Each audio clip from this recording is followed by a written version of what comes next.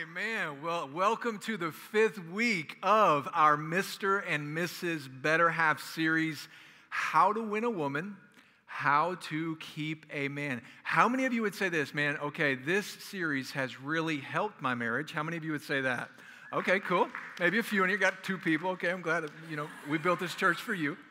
How many of you would say they're like, man, I'm not married in here, I'm single or I'm single again, but man, this series has really helped equip me on my future marriage. I'm sure it's done that for you. It's been awesome for my wife and I's marriage, man. I'll say this, every time the marriage series comes around in the church, it's like my marriage gets really good, because I'm like, oh yeah, I got to be a good husband, you know what I mean? And so it's awesome seeing you here. I'm excited about next week, because next week we start a new series called No Other Name. The past 2 series that we've done Unqualified, we've done Mr. and Mrs. Betterhalf. These have really been kind of horizontal. In your walk with God, you have your horizontal aspect, your relationships here on this planet, but then you also have your relationship with God, your vertical. And I'll say this next week, man, we're really going vertical, and it's going to be amazing. And it's really going to equip us and empower us to take not only our walk with God deeper, but to the next level. And so I'll say this, as we're starting this church, we're 8 weeks old now, and it's awesome, man. We've already seen, just being 8 weeks old, an impact in this community, and it's really, really cool to see. And I've had people come up to me, and they're like, Marco, we love what's going on at Vibrant Church. What can we do to be a part of this? What can we do to help? And to that, I'll say this, the best thing that you can do is to fill a row.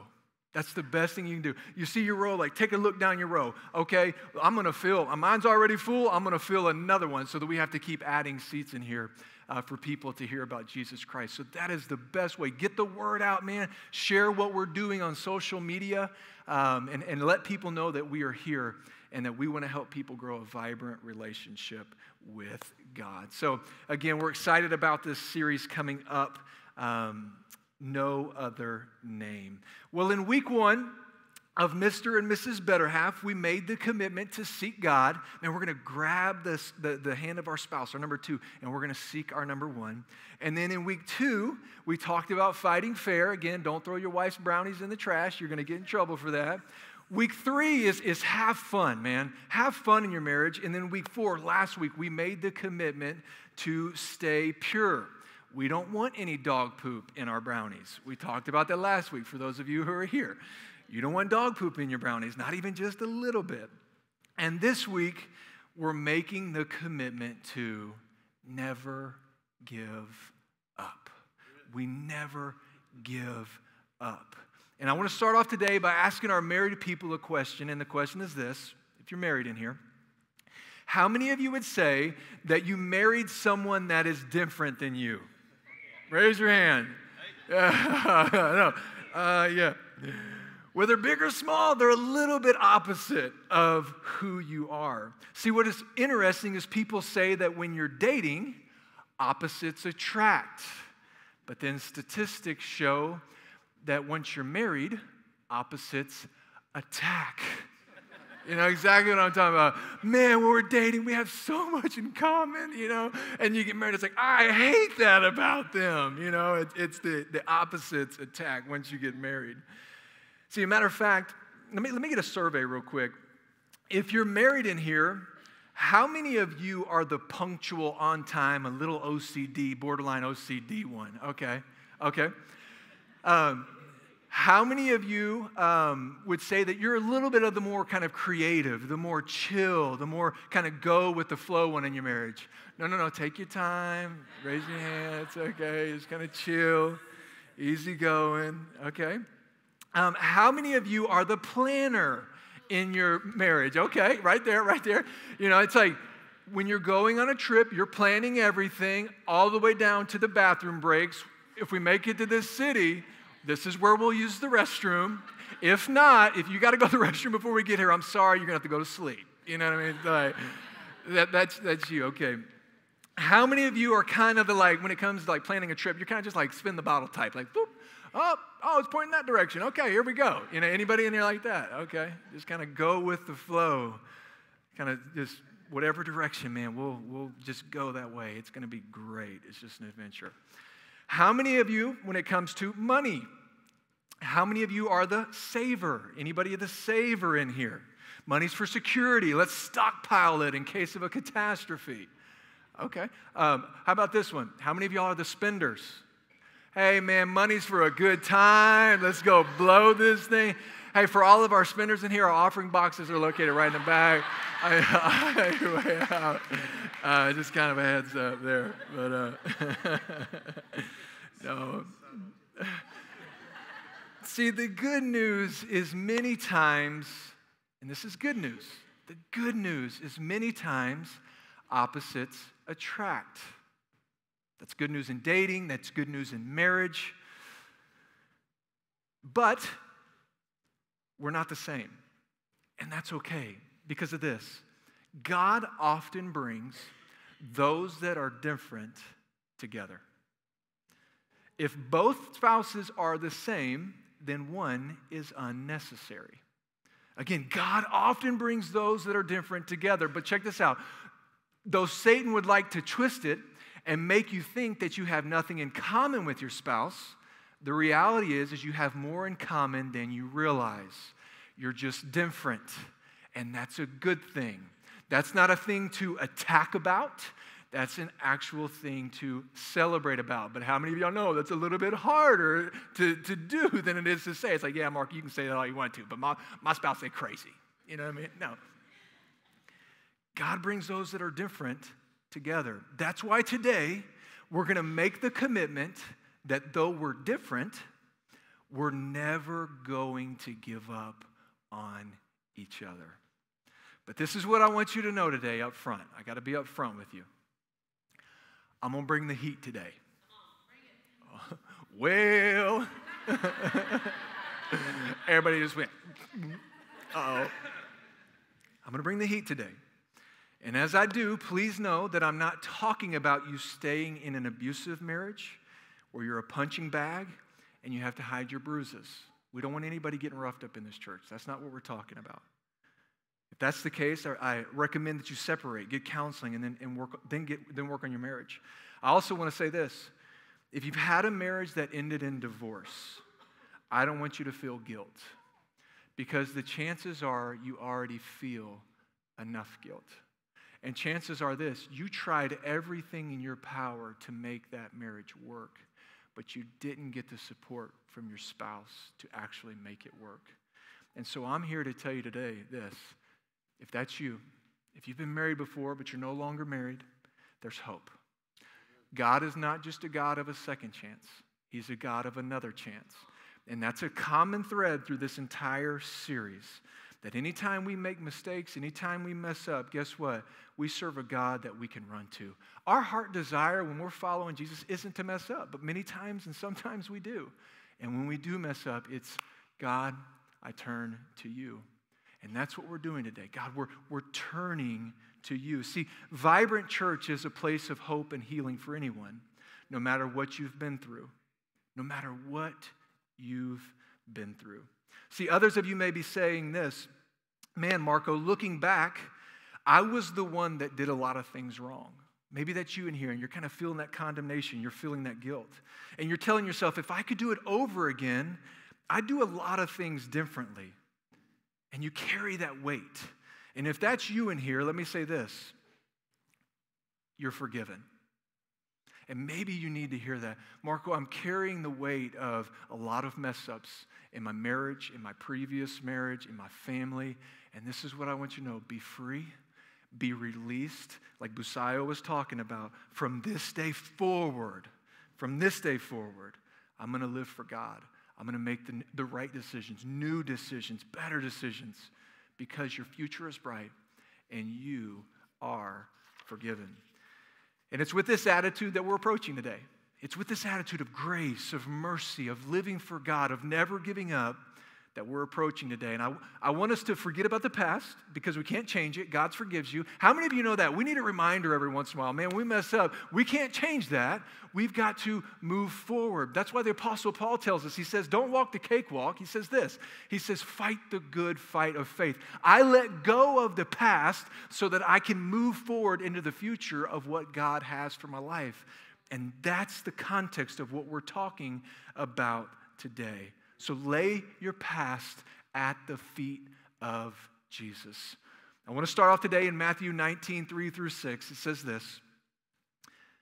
Some Pharisees came to him, Jesus, to test him. And they asked, is it lawful for a man to divorce his wife for any and every reason? Now let's pause there for a second so you understand the context here.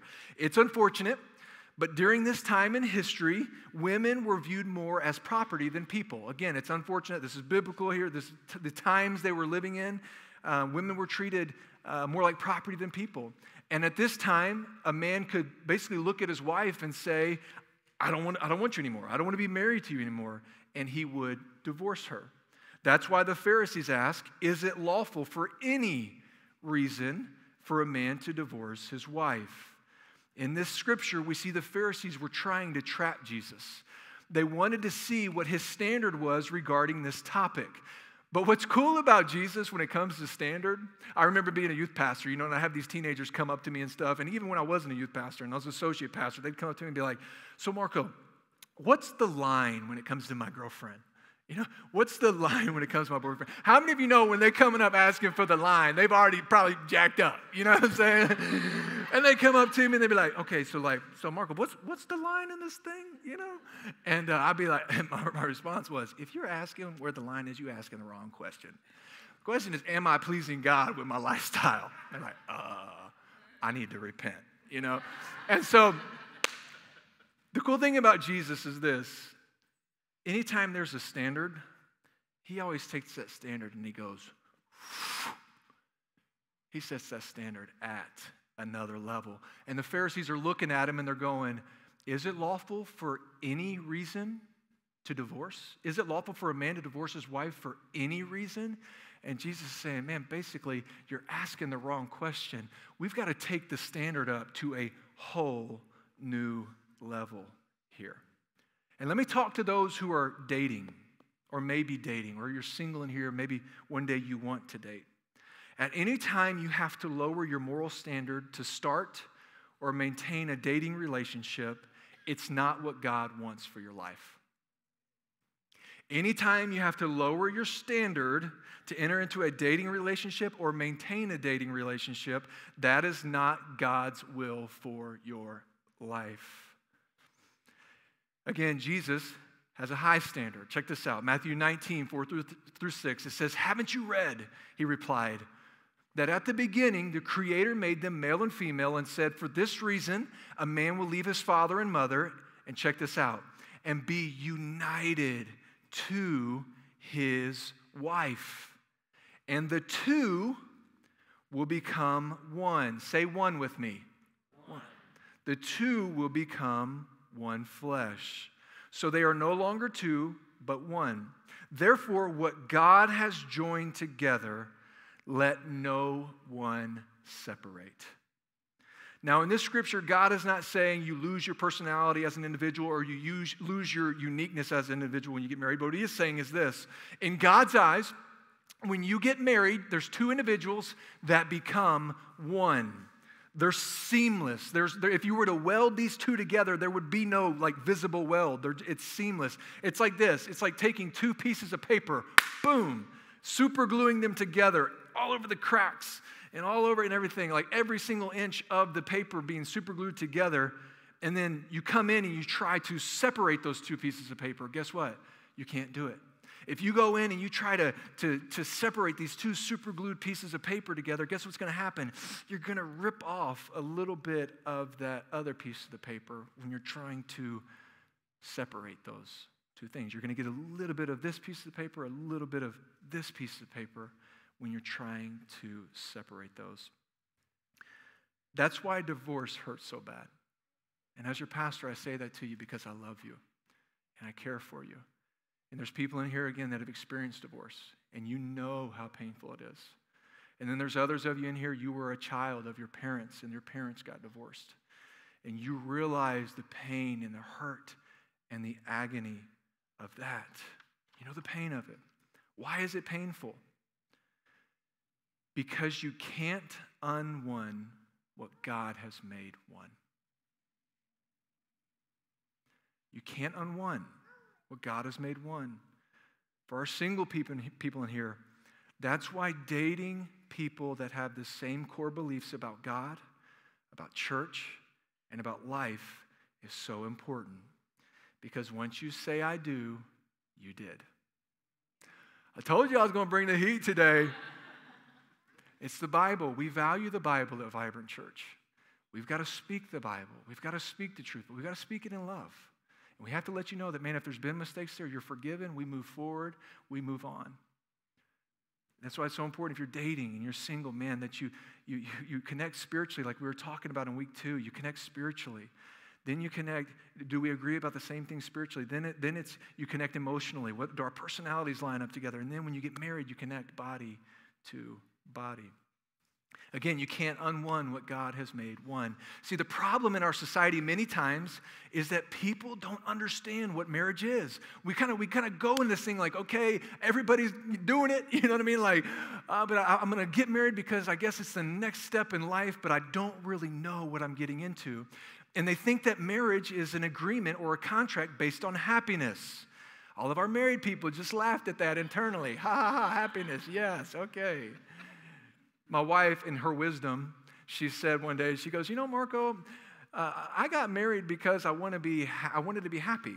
But then I got married and I learned the secret to having a great marriage is to make you happy, to make the other person happy. It's to outserve one another. You know, so we get into marriage, and there's nothing wrong with that. You go into marriage because you want to be happy. I mean, being married is great. But you realize, man, it can't be based on happiness. It can't be based on a contract. Check this out. Marriage is a covenant, not a contract. What's the difference? What's a covenant? That's not a very popular word in our culture today, but it's very biblical. What's the difference between a covenant and a contract? A contract is based on mutual distrust. A covenant is based on mutual commitment. Contract, you go and you buy a home. You're buying it from somebody you probably don't know, so it's like, okay, we got to have a contract agreement here that if you don't live up to what you say, then I have legal right to take action. But a covenant is based on mutual commitment. Oh, the blessings of planting a church next to the railroad track. For those of you who are listening online, we just had a train go by our church. A contract limits my responsibility and increases my rights. It says, I trust you as far as you can perform. If you don't perform to meet my expectations, then I'm chunking the deuce. I'm out. Unfortunately, many people enter marriage with this mentality. As long as you perform, then I'm committed. And as long as someone better doesn't come along in my life, then I'm committed. But as soon as you don't perform or as soon as somebody better comes along, then I'm out. But marriage isn't a contract in the eyes of God. It's a covenant. A covenant is a permanent relationship.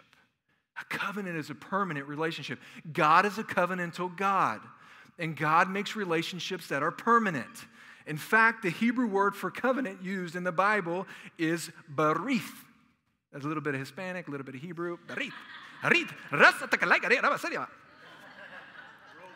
I'm half, yeah, you got to roll that R. And the word berith, it literally means this. It means to cut. How does to cut mean covenant?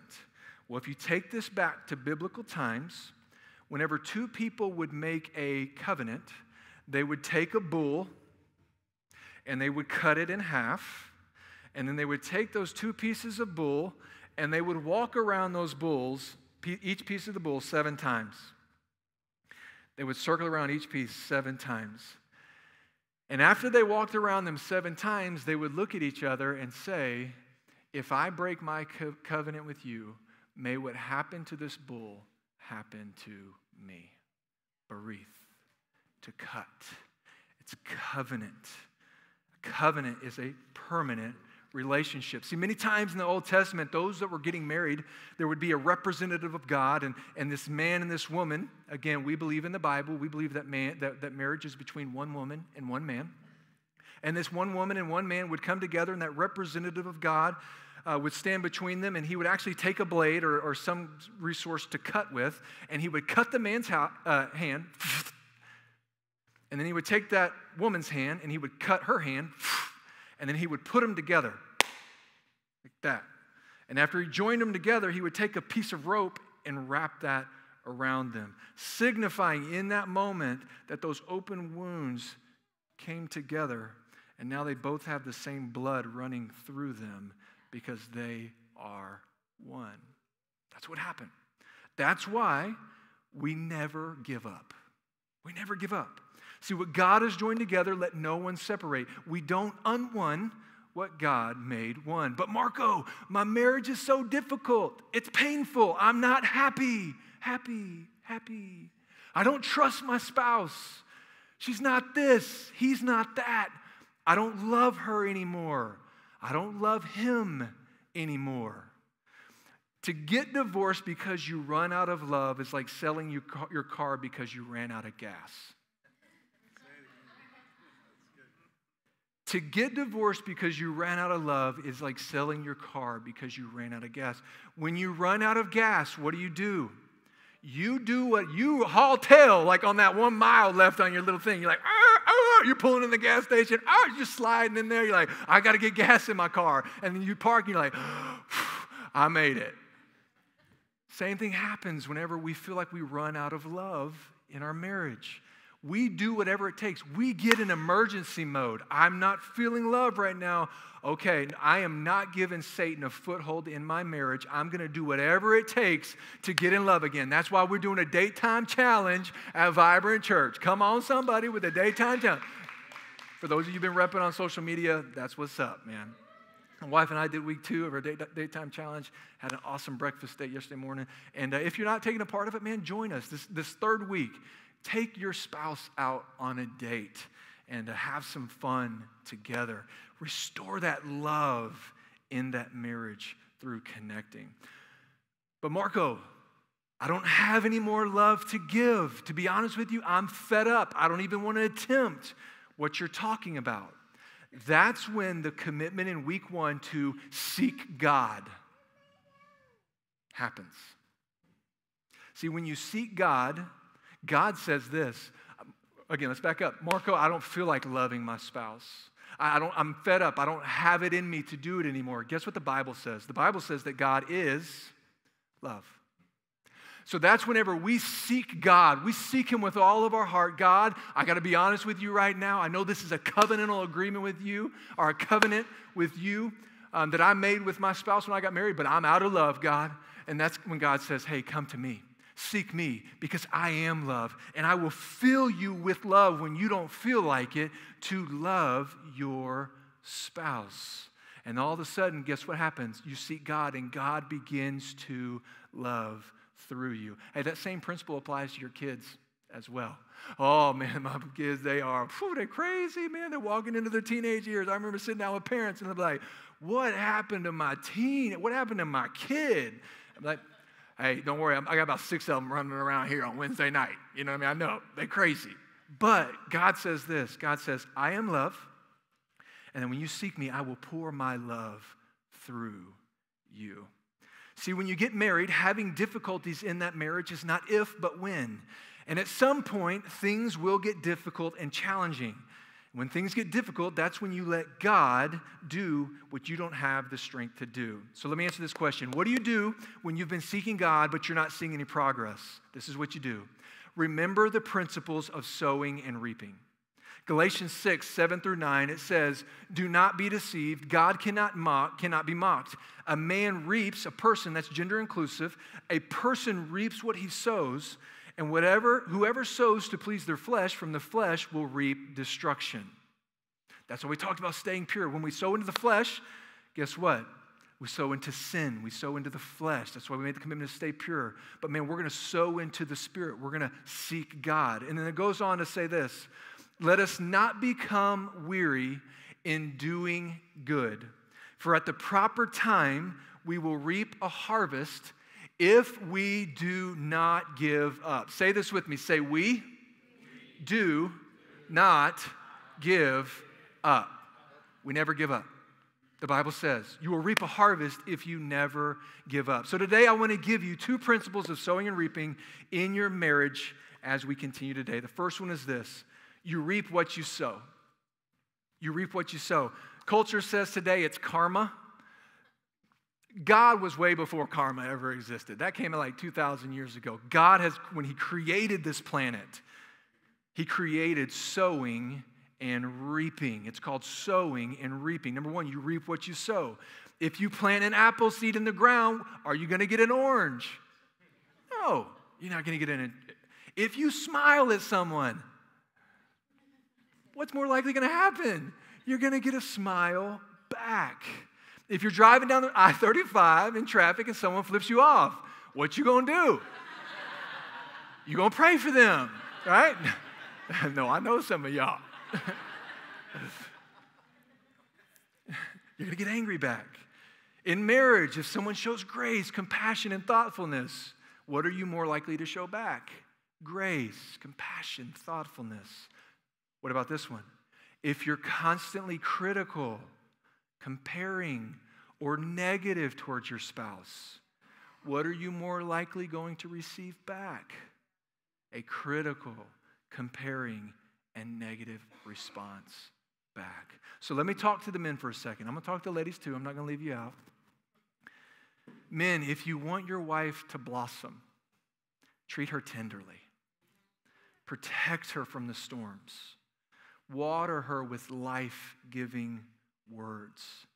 Tend to her with gentle and caring hands.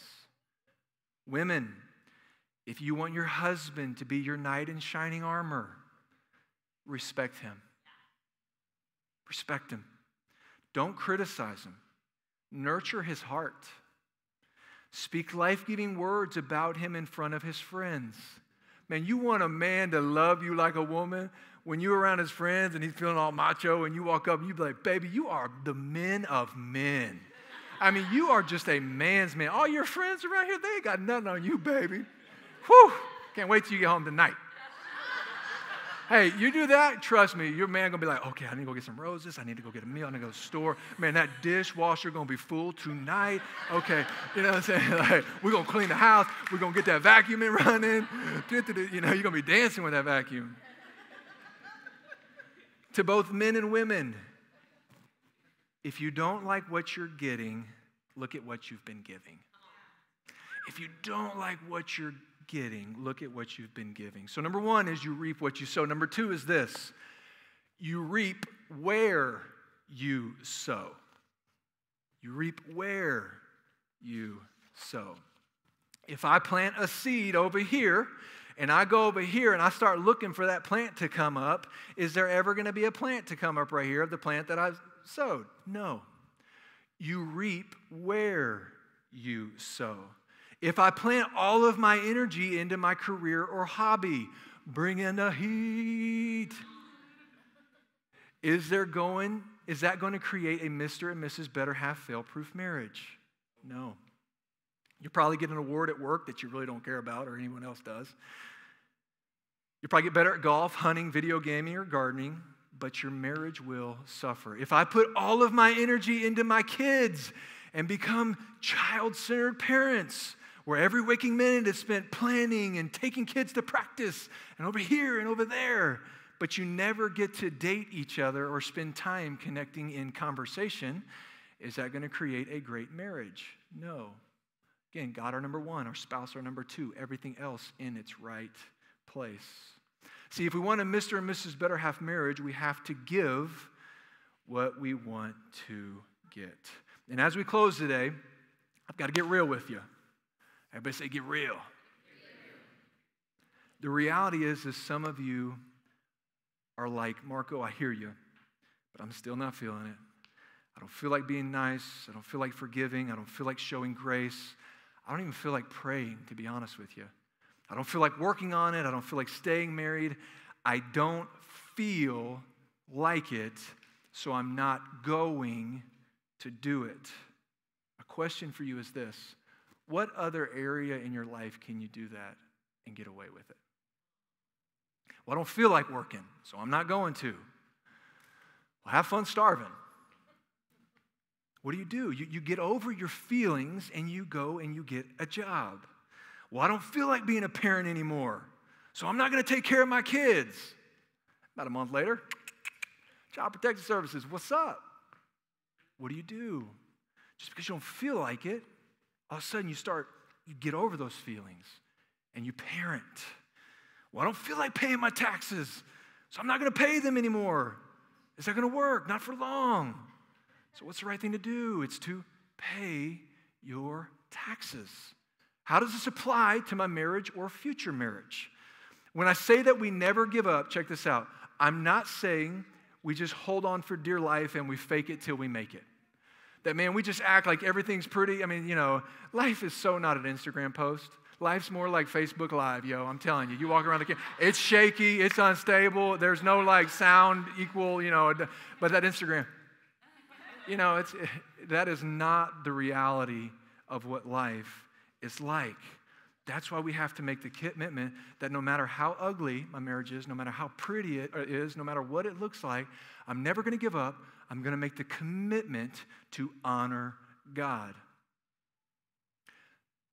So whenever I say never give up today, we're making the commitment to do this. I will never give up on having a God-honoring marriage. We reap what we sow. We reap where we sow. And I'm never going to give up on having a God-honoring marriage. But Marco, we've had some bumps in the roads. So has everyone else. Never give up. Never give up. But Marco, my spouse doesn't even like God. Keep praying for them. Never give up. But Marco, I've hurt my spouse so bad. You don't know how bad I've hurt my spouse. I'm shocked that they're even hanging on in this marriage. It's got to be hanging on by a thread. Beg for forgiveness and never give up. Babe, forgive me. I've jacked up. I've messed up. I've made some mistakes. But man, God is speaking to my heart. God is speaking to my heart, and I love you. I want to live for God, and I want to have an incredible, fail-proof marriage. Humble yourself. Remember this, it's not who's right in marriage. It's what's right. And that's hard to remember in the heat of the moment, but it's one of the most valuable things that you can put into play of, okay, I got to set my pride aside right now. I've got to set it aside. I've got to humble myself. I've got to become a servant in my marriage right now. And I've got to do what's right. I've got to bite my tongue. I've got to speak life. But Marco, we're so opposite of each other. We don't have anything in common anymore. Yes, you do. Yes, you do. You have more in common than you think you do. And the fact is opposites attract. Because if both of you are the same, one of you is not necessary. But God brings that spouse into your life to complement where you're not good at. And brings the other spouse in your life to complement where this spouse isn't good. And we have to get to a point where we say, God, no matter what, this marriage is going to honor you. I'm going to celebrate my spouse's differences. That's why on your date times, man, when you're sitting across the table from each other, you're going, hey, I realize, man, that we're a little bit different in this area, but I appreciate your differences. I celebrate your differences. You're so good in this. You're so good in that. So seek God together as we close this series. Seek God together. Fight fair. Have fun. Face to face. Side to side. Belly button to belly button. Stay pure. And never give up on having a God-honoring marriage. Father, we worship you today. God, we love you so much. I thank you for every person here, every person laying in bed because they got that extra hour of sleep today, God. I pray your blessing over the marriages of Vibrant Church. I pray your blessing over future marriages in Vibrant Church. For those that are hurting, who have been divorced or single again, God, I pray your blessing over them. I pray that they would sense your forgiveness, that they would sense your peace, that they would sense your presence like never before. May this whole entire church, God, be filled with your love and be filled with joy as we close this Mr. and Mrs.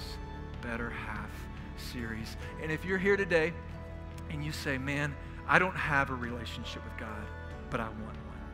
The only way to have a relationship with God is through his Son, Jesus Christ. And so this is what I want to do. With every head bowed, with every eye closed, I'm going to count to 3. And on the count of 3, I just want you to raise your hand. If you want a relationship with God, you're like, Marco, I don't have a relationship with God. I want one. I'm not going to embarrass you. I'm not going to ask you to come up front or anything like that. I just want you to make that commitment between you and God. So on the count of 3, raise your hand. 1, 2, 3. Raise your hand. Okay. Awesome. Again, with every head bowed, every eye closed, if you raised your hand in here or you know in your heart, man, I need to get right with God. This is what I want you to say. I want you to say, Father, I come before you today, a sinner in need of a Savior. And today I call out on the name of Jesus to come and bring new life into who I am. From this day forward, I live my life for you. In Jesus' name. And everyone said, Amen.